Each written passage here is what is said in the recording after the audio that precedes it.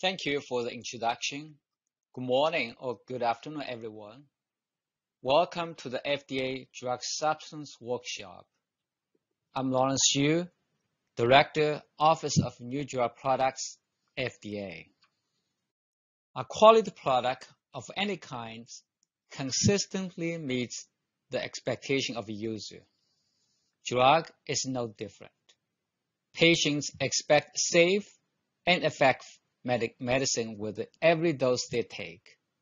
Pharmaceutical quality is assuring every dose is safe and effective, free of contamination and defects. It is what gives the patients confidence in their next dose of medicine. However, over the years, we have experienced significant quality issues.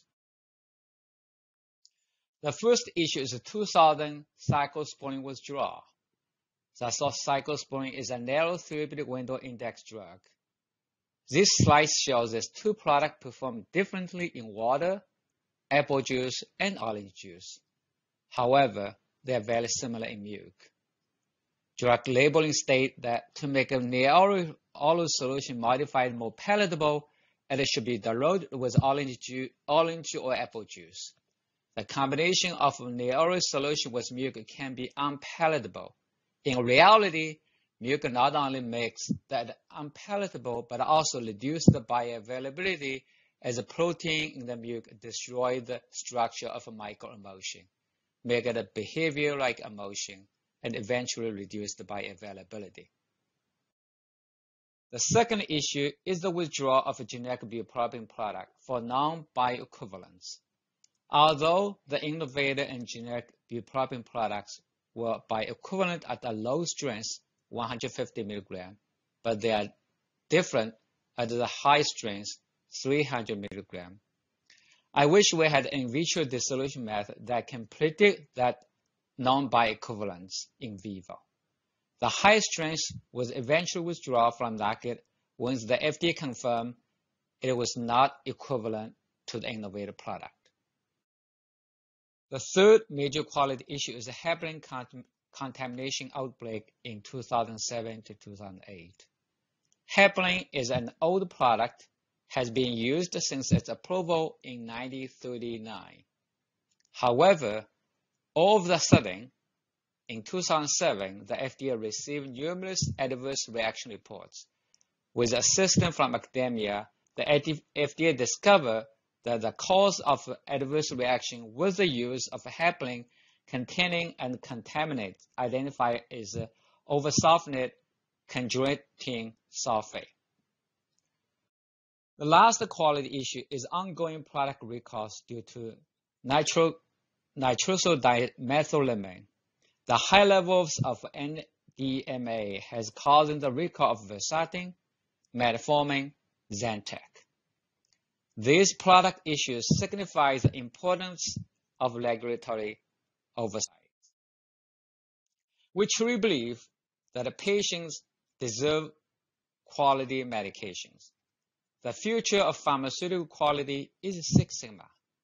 The path to get a Six Sigma quality includes economic drivers, performance-based regulation, emerging technology, pharmaceutical quality design, continuous improvement and operation excellence, as well as efficient, agile, and flexible regulatory oversight. In these remarks, I would like to describe FDA's pharmaceutical quality journey from process and technology, quality design, to integrated quality assessment, concept of operation for facility evaluation and inspection, and the knowledge-aided assessment and the structured applications. 20 years ago, we recognized the major opportunity to improve pharmaceutical quality. We promote the transformation from test quality in to building quality in. We issued the process and technology guidance in 2004 and published numerous papers on this topic. In 2013, the FDA created an emerging technology program to support industry's development and the implementation of innovative approaches in pharmaceutical design and manufacturing. Throughout that program, industry representatives can meet with emerging technology team members from the FDA to discuss, identify, and resolve potential technical and regulatory issues regarding the development and the implementation of a novel technology prior to filing a regulatory submission. As of today, the FDA has approved 9 continuous manufacturing applications.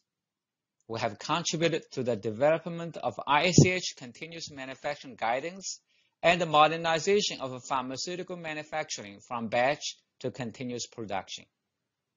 If your company has not yet deployed continuous manufacturing, I would strongly encourage you to do so, as this represents our future.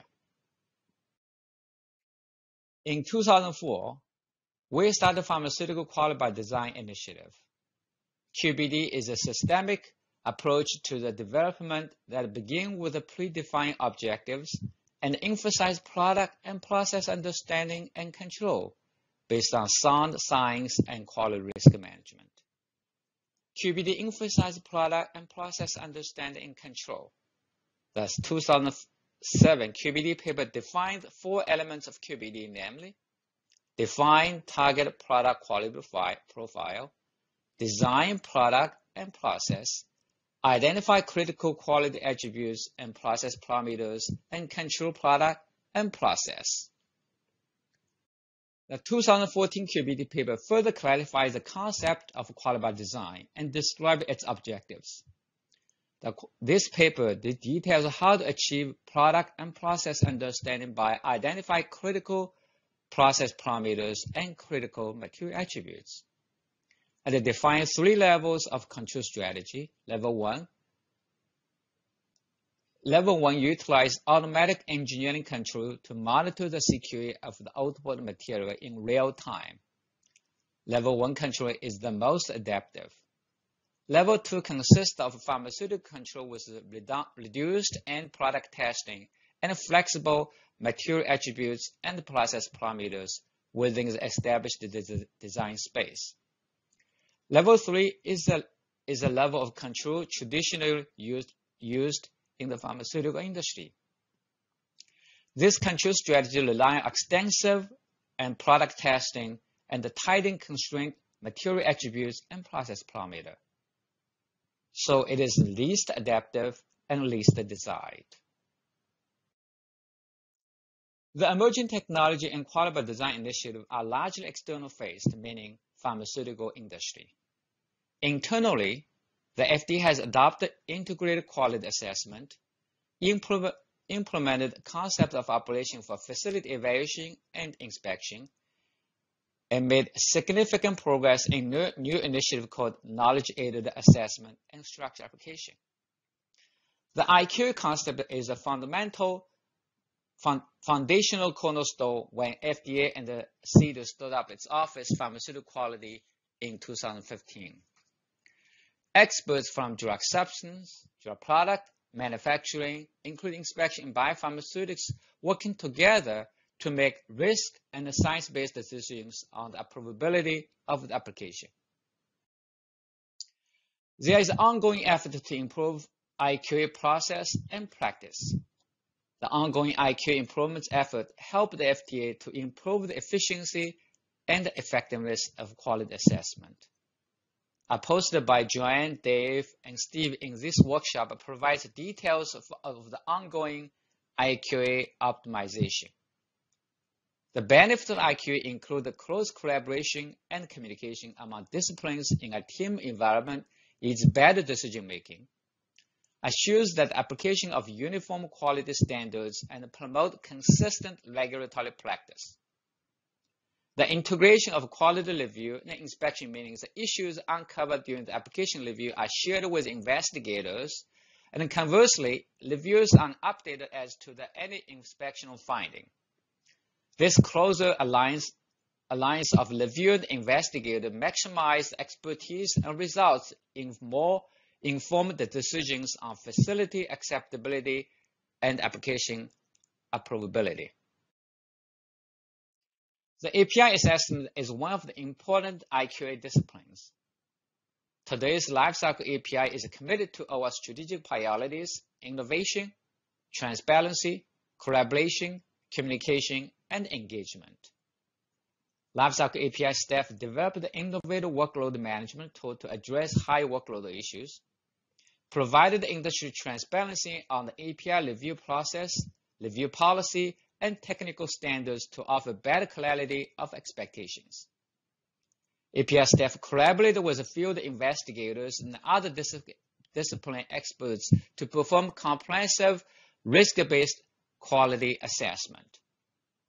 Leverage transparency and understanding so that the FDA and the industry can improve communication, resulting in a more efficient review process. Finally, API staff is increasing industry understanding of the process and technical standards through presentations and workshops like this one. To further integrate quality assessment, we developed and implemented concept of operation for facility evaluation and inspection in 2017. And it defined 4 types of inspections, namely pre-approval inspection, post-approval inspection, surveillance inspection, and for-cause inspection. Pre-approval inspections support the review of marketing application for drug products and ensure high-quality manufacturing. Post-approval inspection is initiated after drug product approval to verify that commercial-scale manufacturing can produce the product as it's approved.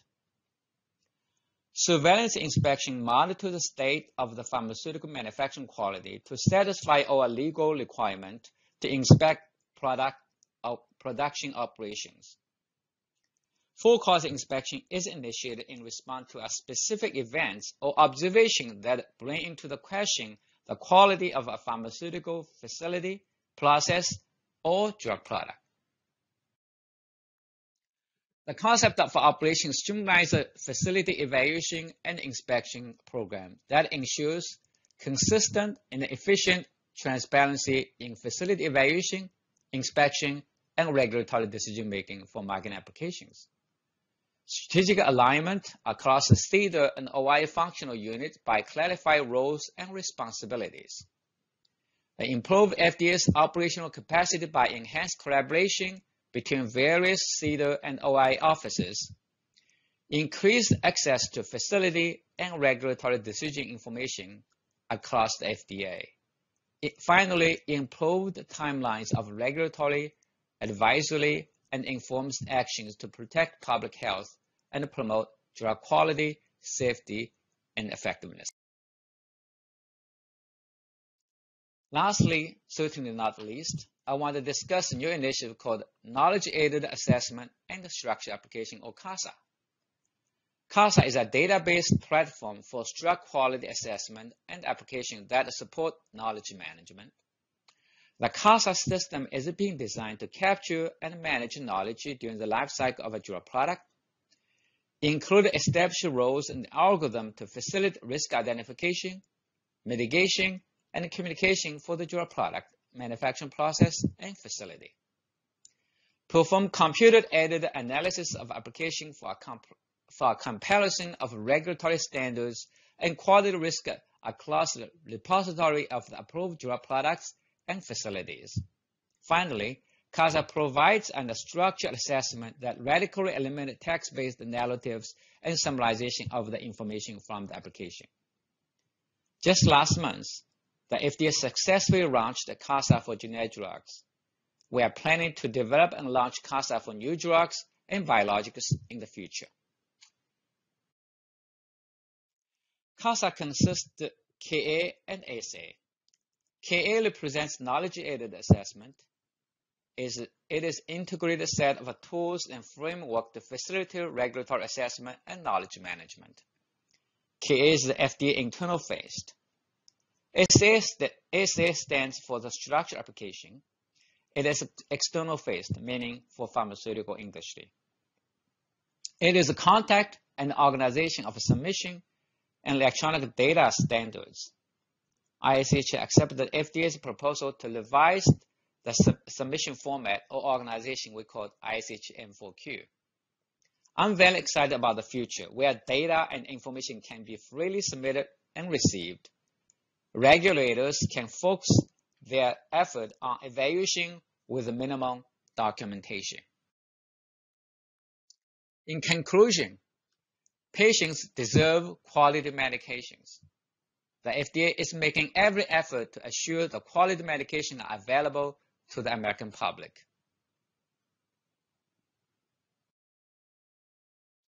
Finally, I want to thank our host, CDER Small Business and Industry Assistant, ONDP Lifecycle API leadership and staff, OPQ and other CDER offices.